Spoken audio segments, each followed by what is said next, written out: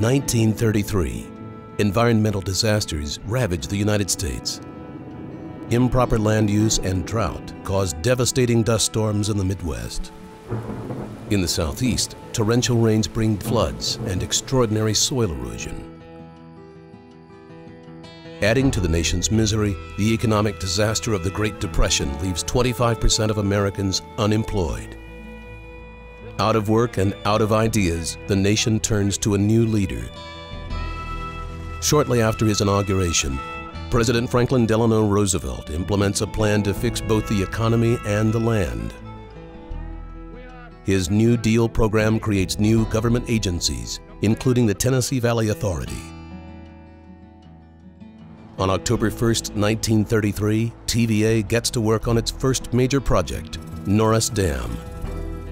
The dam is named after Senator George Norris of Nebraska, who was a staunch supporter of TVA. Norris Dam would control flooding, create recreational opportunities, and bring electricity to rural areas. The dam would affect 5 counties in the Norris Reservoir.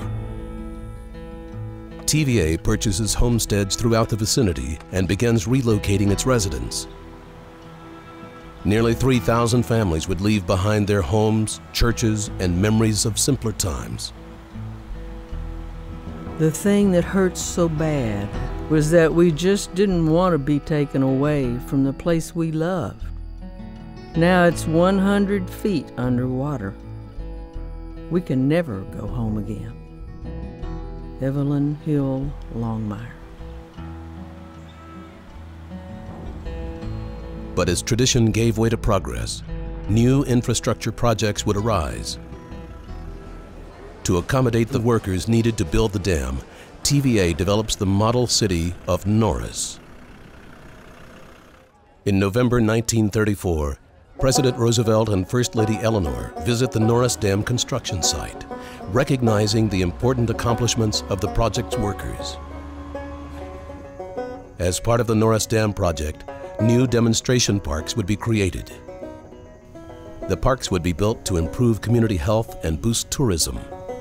To help build these parks, TVA looked to another New Deal agency, the Civilian Conservation Corps.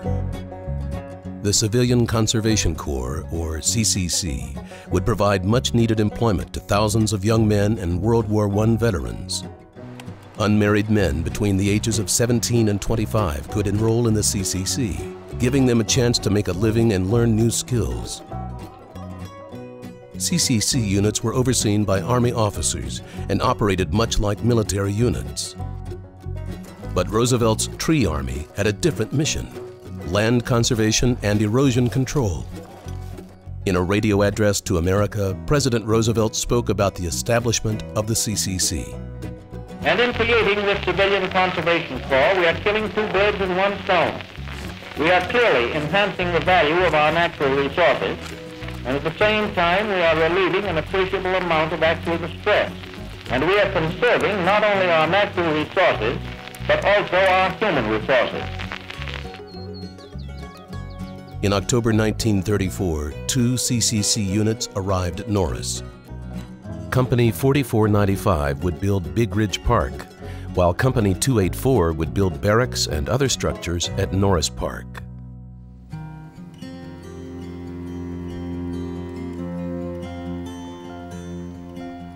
But on a frigid December night, disaster would strike Company 284. An overheated stove catches fire, spreading quickly through the barracks. 3 CCC enrollees die in the blaze. The following year, survivors of the fire would be reassigned to a new CCC unit, the 4493rd. This company would build structures throughout the park, including 20 rustic cabins for future park visitors. They would also construct a public lodge, which served as a restaurant, supply store, meeting place, and dance hall. Now known as the Tea Room, it remains a beautiful example of CCC craftsmanship. In 2014, these magnificent structures would be added to the National Register of Historic Places. The 4493rd would also relocate a historic grist mill from Union County. TVA had purchased the 1798 Rice family mill to save it from being destroyed by the Norris Dam reservoir.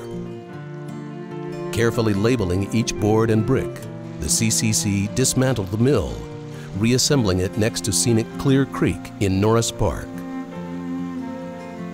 With their work complete at Norris, the 4493rd would go on to build Cove Lake Park in 1937. By March 1936, Norris Dam was complete. 2 months later, Norris Park would open to the public. The CCC presence at Norris Park continued to grow with the arrival of Company 494. Under the direction of the Forest Service, the majority of these enrollees would plant hundreds of tree seedlings every day to help control soil erosion. Along with trees, they were ordered to cultivate another plant. As an answer to the erosion menace, Congress introduced a miracle plant from Japan, a hardy vine called kudzu. The plants did control soil erosion, some might say a bit too well. Just below the dam, the CCC would build a fish hatchery to raise trout for the Clinch River. At the end of the workday, Company 494 would return to Camp DeWitt Kinchin, named in memory of one of their members who had drowned in a boating accident. The camp was located on the former Longmire property and included dormitories, dining areas, an infirmary, and a recreation hall for off-duty hours. Enrollees enjoyed movies at the amphitheater and would gather around the flagpole each morning for revelry. The camp also housed vehicle maintenance buildings, including stone oil change facilities. In 1940, Polk County native Claude Jenkins would join Company 494. He worked in the supply area, issuing uniforms to new enrollees and delivering lunches to crews at work sites around the park. In his spare time, he learned to type in the camp's education center. But as World War II began, Jenkins left the CCC, joining the Marines. With America's priorities now on a wartime footing, the Civilian Conservation Corps would be permanently disbanded in 1942. But the buildings, trails, and other infrastructure improvements created by the CCC would serve the park for decades to come. In 1953, it was established as Norris Dam State Park. By the 1970s, additional hiking trails, modern cabins, and other recreational facilities would be built on the land west of the dam. In the 1980s, TVA would turn over the marina area to the park. And in 2011, volunteers and park personnel began to unearth the remains of Camp Kinchin, revealing building foundations, stone stairways, and the central flagpole area where CCC enrollees would gather each day. Camp Kinchin and other structures throughout the park stand as a testament to the CCC mission of conservation and cultural preservation. The traditions, values, and spirit of the Civilian Conservation Corps live on at Norris Dam State Park, where visitors can enjoy musical performances and attend educational events at the Lenore Museum. View artifacts from a bygone era, heirlooms of lives and places transformed by the march of progress. Discover the rich diversity of the park's wildlife and natural resources. Create enduring memories to share with future generations. Norris Dam State Park, built for the people of the United States of America, with the help of the Civilian Conservation Corps.